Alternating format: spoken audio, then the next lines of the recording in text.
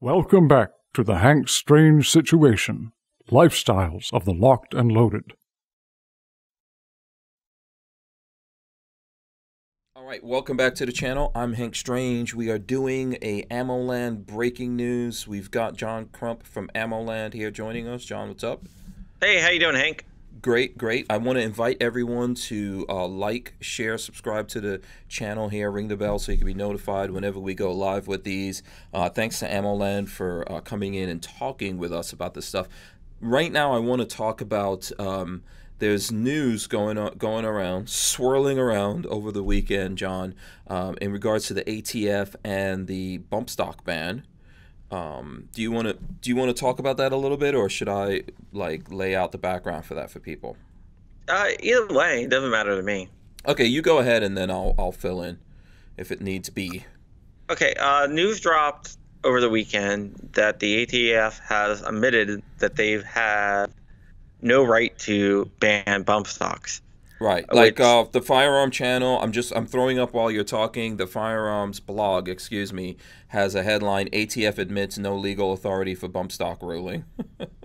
Yeah, I've been waiting to get more information on this from my sources at the ATF before I published anything, because you know, anybody can read whatever, and I want to inform the readers a little bit more about what's going on behind the scenes here.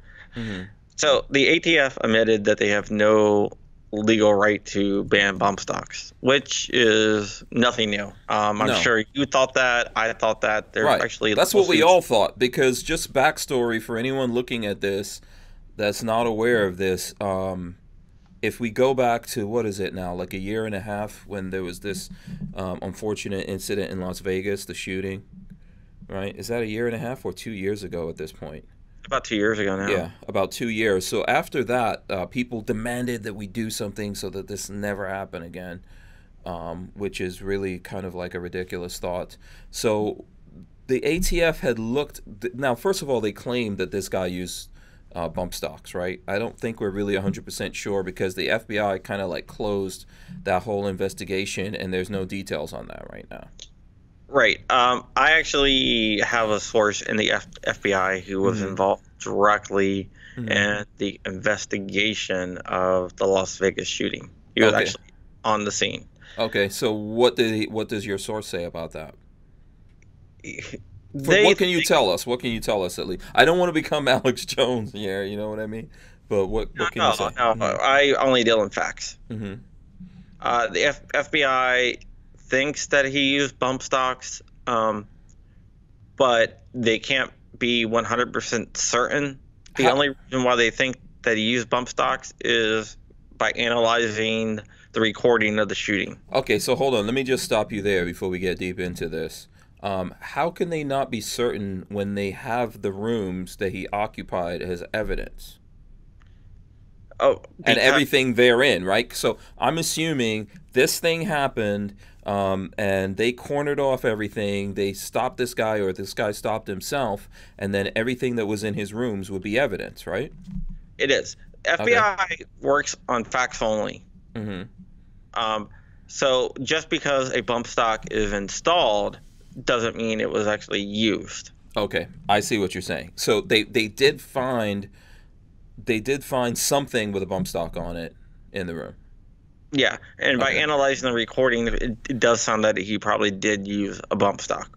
Okay. Can't be 100% certain. Right, but there was many things up there anyway. There's lots of things that he didn't use, lots of casings around. I'm actually seeing pictures of inside the room. Yeah. So for any of us that have used it, have you ever used a bump stock? Yeah. I wasn't a fan. No, I'm not a fan either. They're very, very difficult. It's a completely different mode of operation from normal operation of a machine gun, by the way, or normal use of a AR-15 semi-automatic, right? Because you can't. You've got to like pull something at the same time that you've got to push something forward at the same time you're pulling the trigger. It's a weird kind of thing. You have to have bad technique. Yeah, it's a terrible technique. No one's fans of it. I think what a lot of us are upset about here is that the ATF looked at this many times, I believe like 3 times, at least twice under the Obama administration, and said that bump stocks were not machine guns. Is that correct? Yeah. The technology branch said they were not machine guns. In fact, I talked to my sources at the technology branch, which I do a lot whenever I have a story about the ATF, and they never ruled that it was a machine gun. Okay. It came from the lawyers at the ATF and the DOJ, the Justice Department, that redefined what a machine gun is. Okay, so yeah, once Trump was that's the thing that I was waiting before I released my story. Right. To get actual confirmation. Oh, okay. So that's the weird thing that's going on now is that so with Trump said he was going to do something about this. You know, it's a whole thing. We can get complicated. I know people can leave in the comments. It's I don't want to get super deep into it because this will be like a 3-hour video. But so Trump said he was going to do something about this. He ordered the ATF to take another look at it. ATF comes back out and makes another ruling saying that the bump stocks themselves, the actual plastic. So I've got like a mini replica. This is a stock. The rest of this is the gun. So the actual stocks themselves, the ATF is ruling are machine guns. So it's not that you have the stock on the gun. It's just if you even possess one, you possess an illegal machine gun. Am I wrong with that? You are not wrong with that.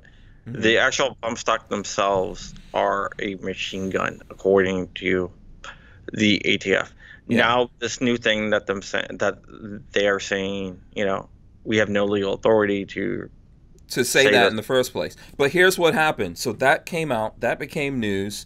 I don't know how many people actually turned in the bump stocks that they have, but there are people who did that. There's a famous case, I think, of several, like tens of thousands of those things being destroyed, right?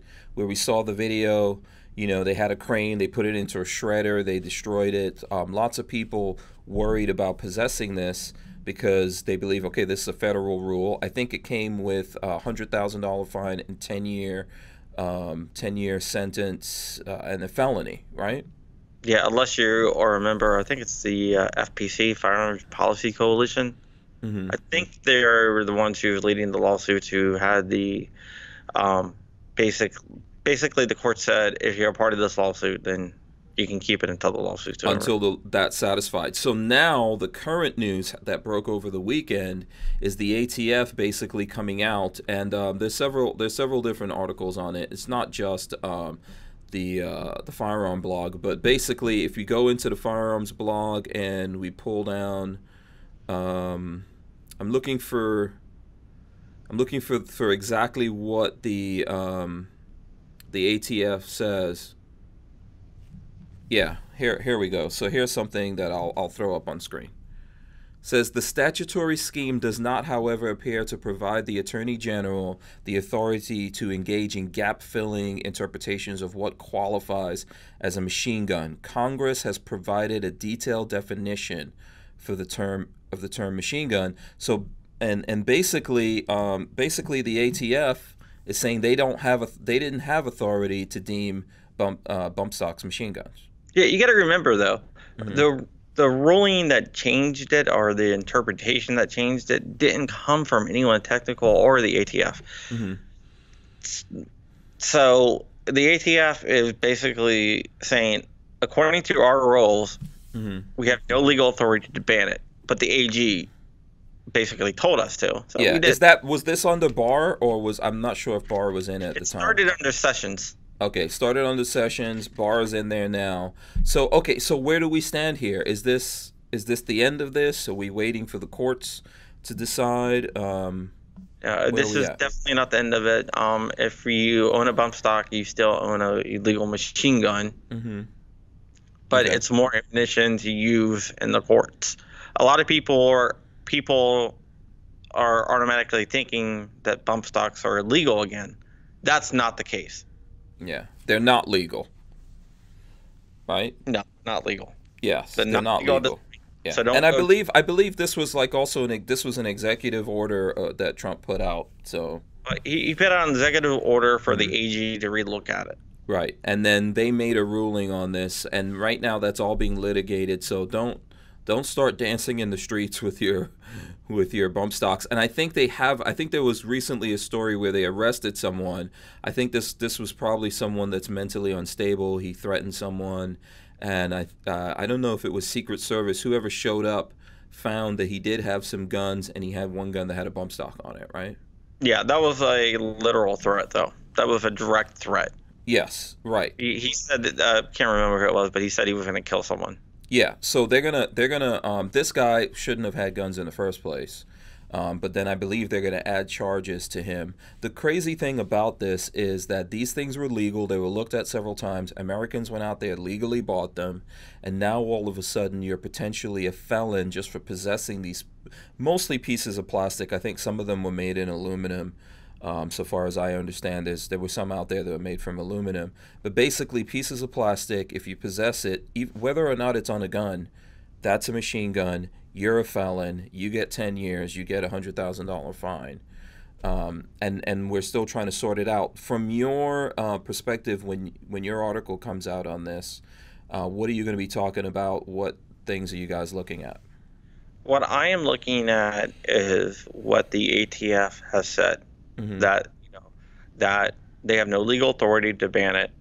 And another part of my article is how this did not come, the ruling that bump stocks for machine guns did not come from the technology branch, which has the authority to look at something. And that's who should be looking at it. But they already looked at it and they said it's not. So this and who did this come from again? Just so, like, do you know? Are we speculating who it came from? If we know it didn't come from the technology branch, it came from the AG, basically. Okay, came from the AG. Now, I did see somewhere. I know when I was reading this article, and I've seen other places that people are saying this is like the genius of Trump, that he knew that this wasn't going to be legal, but he did it to look like he was doing something, and so now if it dissolves, that's just his genius. What do you think about all this? One, do you think it's going to dissolve and we'll be able to own or possess bump stocks again? And two, do you think this was the plan all along? Okay, let me handle the second one first. Okay. I do not believe that this is the plan at all. I do not believe that Trump is playing 4D chess, right, as some people say. Mm-hmm. Mm-hmm. I don't believe that at all. Okay. I don't either. I think it's a stupid thing. Once you get these things, there, it's sometimes very difficult to get rid of, and then we're relying on the courts, the Supreme Court, and all that kind of stuff, and they may never take it up. Meanwhile, you have like a ghost law or something like that floating around that's putting people in jail for a long time. Okay, here's the thing that I think with the bump stock case. I do think it's going to get overturned. Okay. Because I don't know how, like, I don't care how liberal you are. Mm-hmm. There's no authority to change the definition of a term, mm-hmm, to fit what you want to be done. Mm-hmm. If that's allowed to stand, it's going to create a really bad precedent that's going to be used in the future. Mm-hmm. And I think even the liberals realize that that's real bad. Mm-hmm. Maybe. I don't know if I'll give them that much credit, man. I think that they've made it pretty clear that they'll do whatever it takes. I think the ones that is dangerous for the most is us, because if you have someone very liberal in the White House signing executive orders and commanding the ATF to do stuff, they could pretty much make anything into a machine gun. Yeah, basically. But then it can be spread to other things like mm-hmm. immigration and stuff like that. Mm-hmm. Mm-hmm. And I think they realize, at least the courts realize how dangerous that is. Mm-hmm. So I hope so. Yeah, I hope so too. Yeah. So I believe that it's probably going to get overturned. But the thing is, a lot of people, most people who own them, have gotten rid of them or destroyed them. Yeah. So now what do you do? So is there any financial recourse for the people? For example, those videos we saw that company turned in their stuff, and tens of thousands of these things were destroyed. What course do they have? And if you're not in Washington State, Nothing. Washington State actually gave people $100 per bump stock that they turned in. Okay. Wow. But if you're not in Washington State, you really have no legal recourse. You destroyed your property, and now, hey, whoops, oopsie. Yeah. So how soon do you think that's all going to get wrapped up? It's hard to say. Mm-hmm. It's going to be a while. Okay. Because there is going to be appeals and everything else like that. Mm-hmm. And stays and stuff like that. And it's almost impossible to determine if a judge is going to issue a stay one way or the other. Okay. But it's probably going to be at least a year or two. Wow. Okay. All right. So don't hold your breath out there. I know that maybe lots of people really excited about it. I think ultimately here there's going to be a lot of unconstitutional stuff getting thrown at us. This is just one of them that happens to come at us under a Republican president who says he believes in the Second Amendment. Go ahead. Honestly, I expected the ATF to come out with this statement. Mm-hmm. It doesn't really change anything to this point. They've never released a statement, but they were going to have to for the court case. Mm-hmm. Yeah. So honestly, I don't think that this is going to change much at this point. Yeah. Yeah, we have to wait and see. If anything happens, I'm sure Ammoland News will let you guys know. I'll definitely let you guys know. Either we'll talk about it in a forum like this or on the podcast or some other thing. I'll make a video, whatever it is. Anything else you want to add before we get out of here, John? No, I'm pretty good. All right, cool. I want to thank Ammoland News, John Crump, and everyone else at Ammoland News for doing this with us. This is kind of something we're experimenting with. I hope you guys enjoy it. It makes it a little bit easier, maybe a little faster for us to get stuff out there. Make sure that you follow Ammoland News and John Crump out there. Any social media stuff you want people to get in touch with you through? Yeah, Facebook is, if you have a story, hit me up on Facebook, Real John Crump. So facebook.com, Real John Crump. Pitch me your stories there. Okay. Also, I have a new YouTube channel, which is different, which is John Crump 2. Mm-hmm. I'm going to be putting out like live streams there as well. Yeah. And other than that, you can always hit me up on my Patreon at John Crump. Okay, awesome. If you guys know, all my social media is pretty much Hank Strange everywhere. Make sure you subscribe to the channel here, thumbs ups, and of course ring the bell so you can be notified when we post new stuff. We'll see you soon. We're out of here. Peace. Let us know what you think about all this, right? Let us know. What do you think? Good, bad, or otherwise? See ya.